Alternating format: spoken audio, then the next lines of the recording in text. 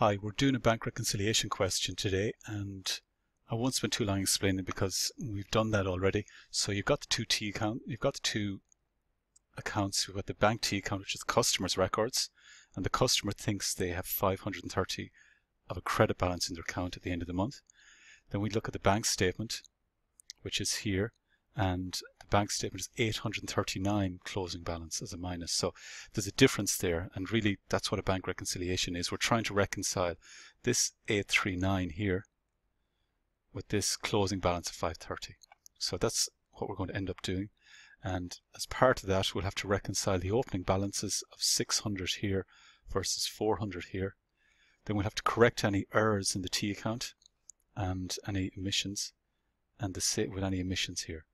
And so 3 steps: reconcile the opening balances, adjust the T account, and then adjust the bank statement.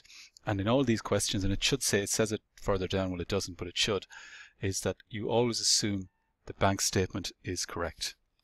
So the first thing to do is the opening balances. So your starting point is the opening balance in the bank statement, which is 400, and we're going to reconcile to minus 600, because if it's on the credit side it's a minus. If it was on an opening balance on the debit side it would be plus. So here it's 400. So you start off with the opening balance for the bank statement, and it's always this format. You have your heading, part A, the opening balance for bank statement, and then we're going to look for lodgements not yet processed and checks not yet presented for payment. And those two things, plus the lodgements minus the check, we should end up here with minus 600. That's what we want to end up at when we go there. So the easiest thing to get is the checks. So you look in the bank T account, and the checks start in 64. So any checks written before that, or with numbers before that, must have been written in January or December, earlier months. So we come down to the bank statement and look for any checks before 64, and we see one here, check 58 for 1112. Okay, so that is one of the reasons why it's a timing difference. That check was recorded in the T account, but it wasn't recorded yet in the bank statement. So we're taking it away from the balance in the bank statement. We're still out. We're out by 112 here. So we need to add something to this to bring it down from 712 to 600. So, and that normally is a lodgement that's not yet been processed. So come back up here, and normally you will see them at the start, the very beginning, whereas the check could be anywhere, and there could be more than one check. But here there's only one check before number 64. But the lodgement will have to be in the first 2 or 3 days of the month, and it's just a lodgement that was lodged in the last month, and the customer would record that they lodged this money, €112, in their January accounts, but the bank must have got it at the end of maybe on a Friday, and they didn't process it until 2 days later or so. So that 112 should be added to the 400. So you come back here and go, and so that was lodgement. What lodgement to QP? And check 58, was it? So there were the two thing. And that wasn't 400, it was 112. What am I at? So, and now we've reconciled to the 600, and then we'll say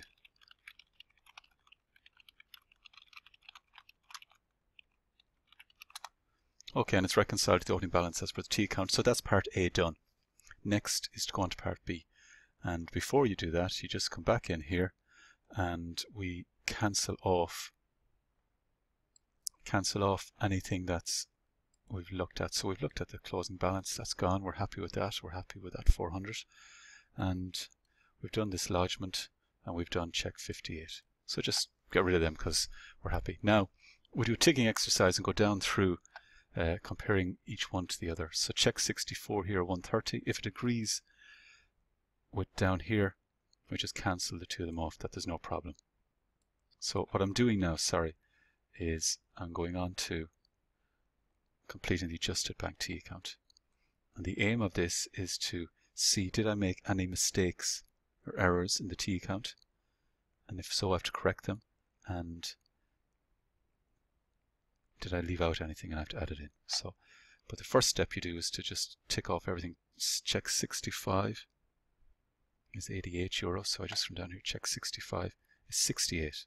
Okay, so 68 versus 88. So this is wrong. It needs to go down by 20. So I have minus 20 beside that. And I just ticked it off here because I don't want it to be, because I'm going to correct it. Let's check 66 and 67 are next. I don't see any checks, and the easiest way to look for it is check numbers. And there's no check 66 or 67 down in the bank statement. So I'm going to circle these guys. That'll let me know that I have to do something about them. Check 69, 580, not check 68. Okay, check 69, 580. Check 69, 680. Okay, I need to correct the error in the T count. So 680 versus 580. So this needs to go up by 100. And remember, I said the bank statement is always right. So we have to correct the customer record and add 100 to that. Check 70 is next. 117. 171. Okay, so the difference between 117 and 171, just 54. So we need to add 54 to this to bring it up to 171, because the bank will have checked, will have got the check in, and we assume that the bank is right. Not all, in real life you mightn't, but for these questions you have to. And check 71, 690. And there's no check 71 here. So that's another one I'm going to circle. I might do a better circle than that, will I? And we'll go with that. I can't find the row. Oh, there's the eraser.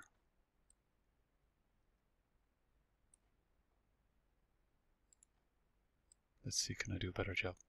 Now we go to the next side. Lodgement GI 1000, 13th of February. Lodgement GI is here the 14th, but a day is fine. It's a couple of days. Not an issue. It was 100. Okay, so we assume the bank statement is right always. So this is wrong, and it needs to go down. It's 100. It's 900 too much. It should only be 100. So record an extra 0. So that's that done. Lodgement DE 290. Lodgement DE is here 290. Okay, they agree.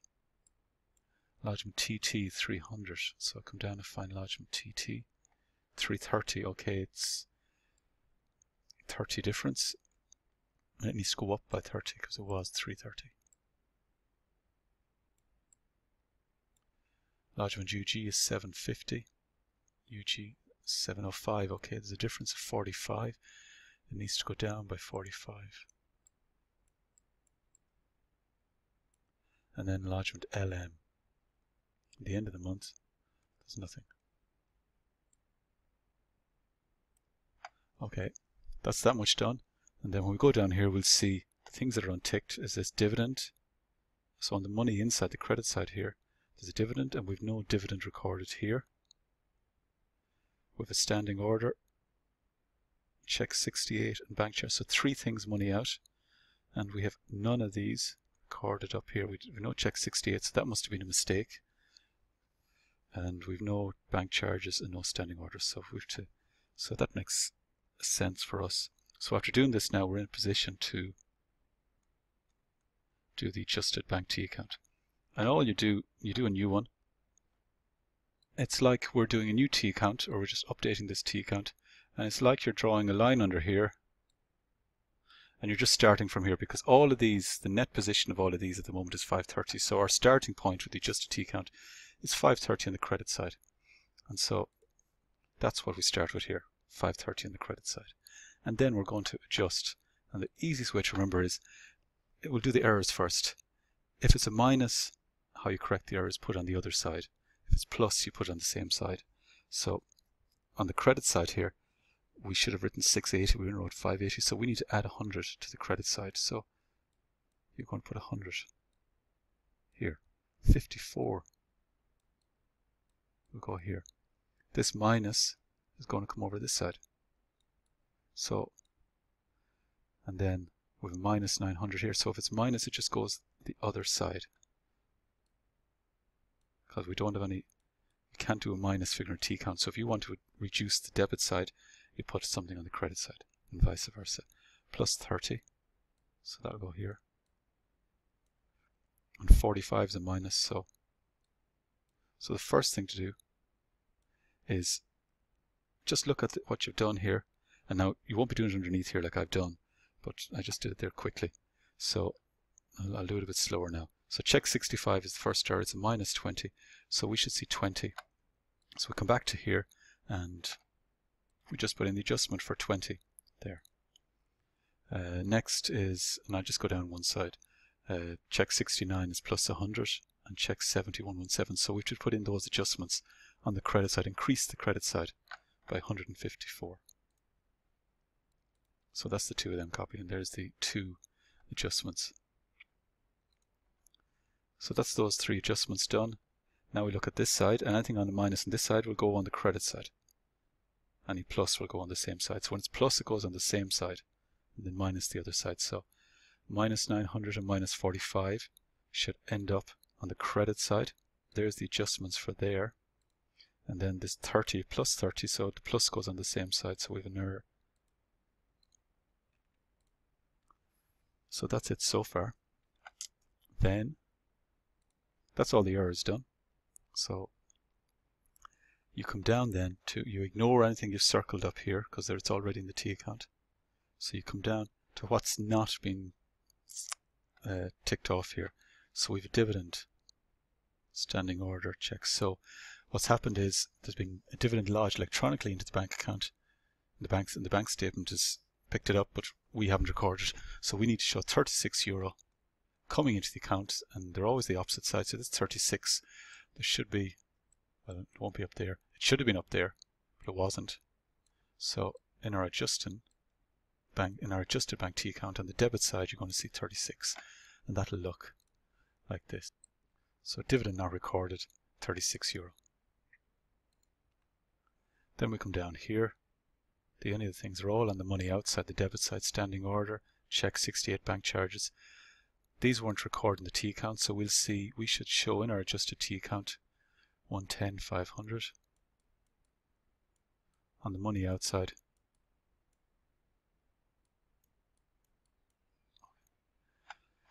So we just come back. So these are all the monies out that weren't recorded. I don't need that there. We'll go at that. So now we're in a position to balance the T account.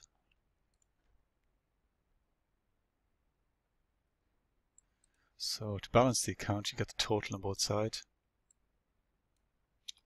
This side's up to 86. This side's 2880. The balance is the difference between the two.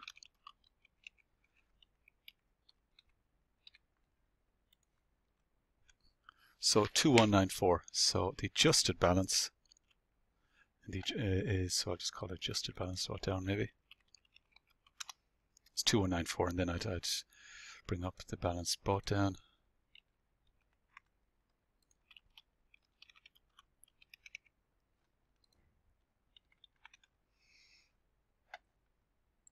And that's the adjusted T count. And then when we come back down to our bank statement and we adjust it for part C, that 839 should now agree to the 2194, and that's a credit balance, so it should be minus figure. And the adjusted bank statement is a bit like what we did at the very start. Remember, for part A, we looked at the opening balance, we added any lodgements, and we took away checks. We're going to do the same here. We're going to start, but it's going to be the closing balance. Okay, let's do a different order, because we did it a different order there. We're going to plus lodgements not yet processed, and take away checks.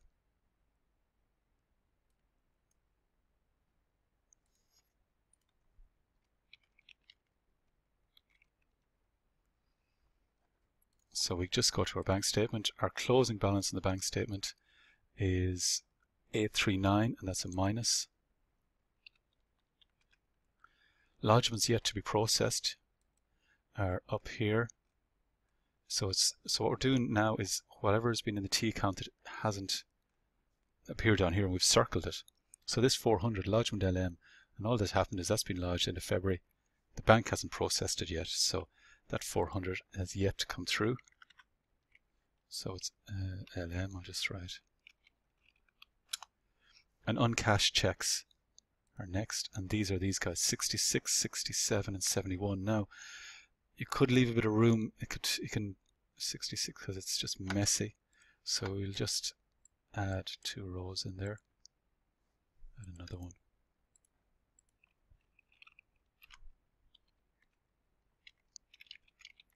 '66, '67, and 71. Right, I'll change that. But all that comes in is the 321, the 744, and the 690.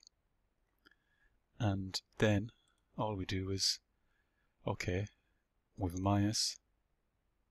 So minus 839 plus 400 minus all these. If that's confusing, these are all minus figures. So all the minuses added together will give you one big figure, and then take away 400 and you'll just get a smaller minus figure.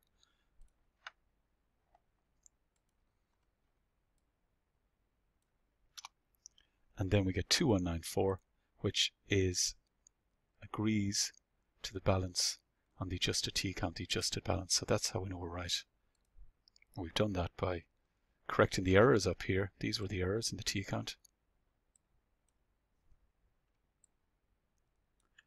And then we put the omissions in what was not recorded. We got a new balance in the T count. And then we just went to the bank statement, got the closing balance, and to the closing balance we added the lodgement of 400, which isn't yet recorded. So really all you do really is come down, add in the 400. So you just take what's up here, 321, 744, and 690.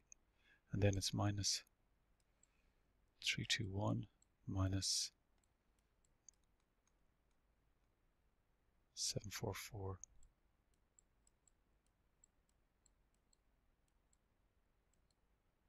minus 690. Anything that's circled up here. And that is part C, and you just get the total of all that, which we did here. So I hope that was useful, and enjoy the rest of the bank reconciliation questions.